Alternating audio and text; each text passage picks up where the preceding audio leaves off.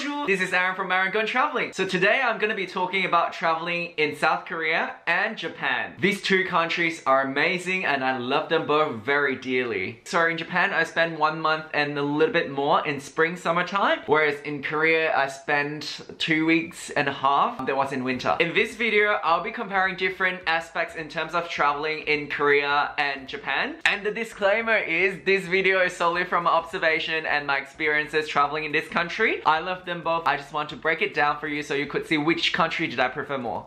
So the first thing that I'm comparing, the languages in these two countries. I don't speak neither Japanese nor Korean, so it was slightly difficult for me to navigate through the language barrier. Both countries has got people, locals who speak fluent Mandarin, which is great for me. I think that's because of the sheer amount of tourists from China. Both Koreans and Japanese struggle a little bit with English proficiency in terms of remote areas. I went to Hokkaido in Japan and I went to Jeju Island in Korea. They both have minimal to no English. It was difficult. But in Japan, they use kanji and I speak Mandarin. It was very easy for me to navigate through the menu because most important words will be in kanji. Whereas in Korea, they use a different alphabet system, so I don't understand anything on the menu. So I think it's somewhat an unfair comparison because I speak Mandarin. So 1 point for Japan. Next up, food. And I think food deserves 2 points from my perspective. My travel itinerary is planned around food. I love food. That's one of the main reasons I travel. Whichever country that wins this wins 2 points. Korean food and Japanese food are very different. Korean food features heavily on the richness, the lusciousness, the flavors from many ingredients, typically Korean. Corn syrup, gochujang, gochugaru, doenjang, kimchi. It is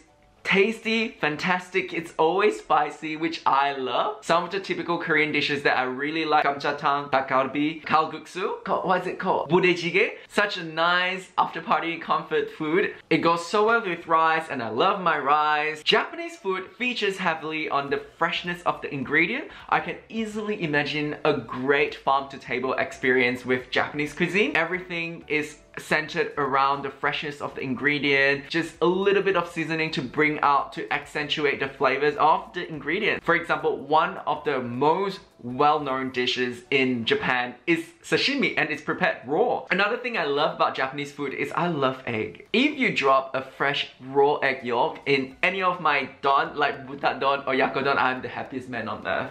And they're so good with eggs. They do tamagoyaki, they do omurice, which requires so much skill.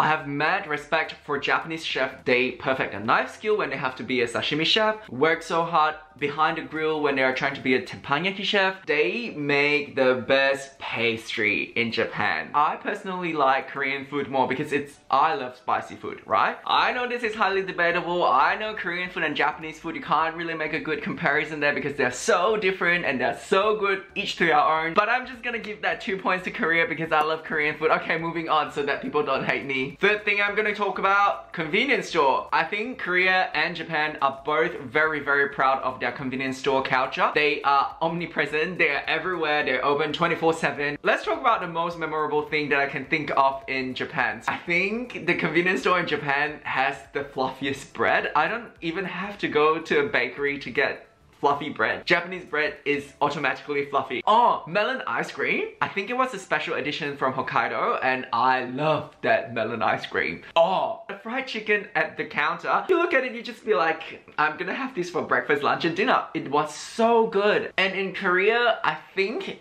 the most memorable thing that I got from Korea is the melon milk. It was so good. And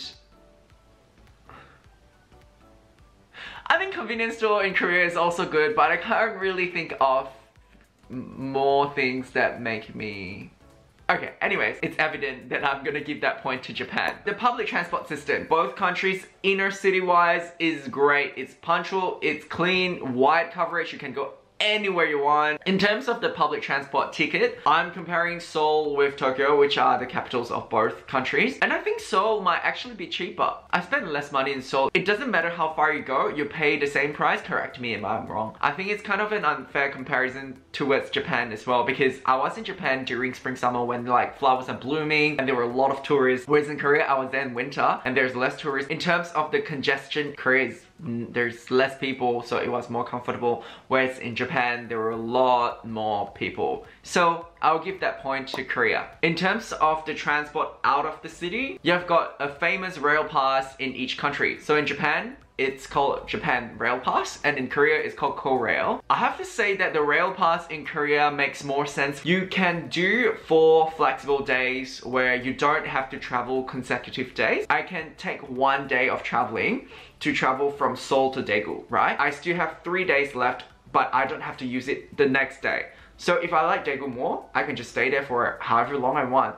And I think it's valid for 30 days. Obviously, you have to use that 3 days in the span of 30 days, but it allows more flexibility. And it's cheaper. It's probably $200 for 4 days, $50 per day. The Japan Rail Pass is also very good. I think it's such a good incentive for the foreigners. In Japan, you could get a 7-day, 14-day, or 21-day Rail Pass. As much as I love the Rail Pass in Japan, it costs $700, $800 for 21 days. If you think about it, it's quite worth it. The Shinkansen especially is very expensive if you buy individual tickets. I went to Nagano, I went to Hokkaido, I went to a few other places where I needed the rail pass. I really like Nagano, which I spent 2 or 3 days more, but during that 2-3 days I was so stressed out. If I don't go, I lose my consecutive days. It's like I'm losing money. Having said that, it's because I don't normally plan for my itinerary. That's why I love to have flexibility. If your itinerary is jam-packed with activities, with cities that you have to go all the time, then I highly recommend the Japan Rail Pass. In terms of flexibility, I'll give it to Korea. Next up, natural attractions. I think it's really hard to compare in terms of natural attractions because they have quite different geography. So I'll talk about the 2 islands that both countries are very proud of. Jeju Island and Hokkaido Island. Jeju Island is so pretty in winter. Everywhere was white and there were so many deers. There's Hallasan. There's so many beautiful coastal towns.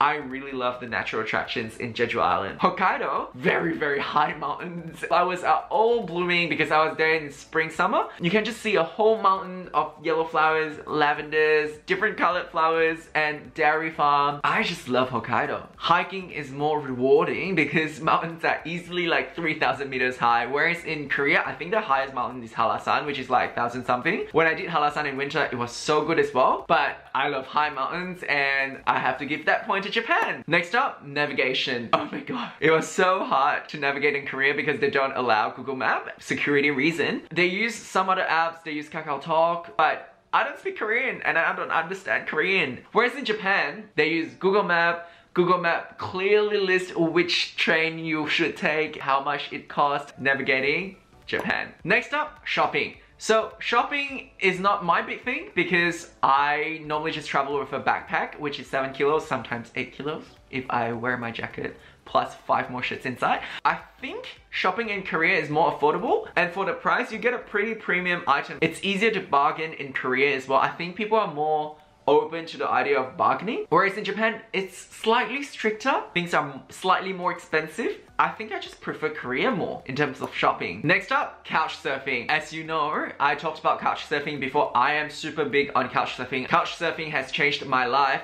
It's not an overstatement. I think in Seoul, the community is slightly smaller as compared to Japan. So in Tokyo, the couch surfing community is more active. There are more events. More people are willing to reply to my messages. I met a German girl, 2 Japanese guys, a father from Slovakia, and with his daughter, 5 of us, and it was so random. We just said, let's go for karaoke, and we went for karaoke. It was such a great time. They are more receptive to meeting foreigners and to speak English with you, to practice their English as well.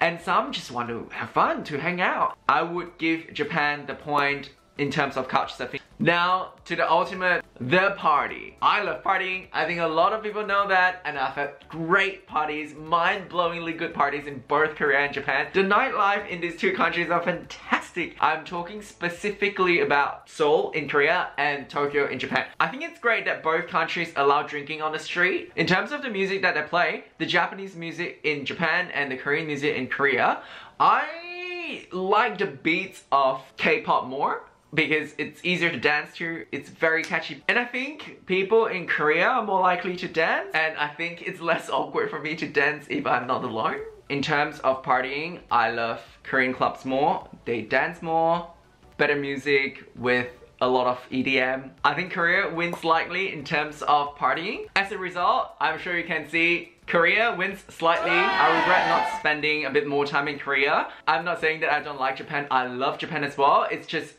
when I break it down rationally, there's more reasons for me to love Korea. That's it for today, guys. Thank you for watching. I make a new video every Thursday on food, traveling, and languages. Please subscribe if you want to see more of me and more of my content. Thank you so much, and ciao ciao.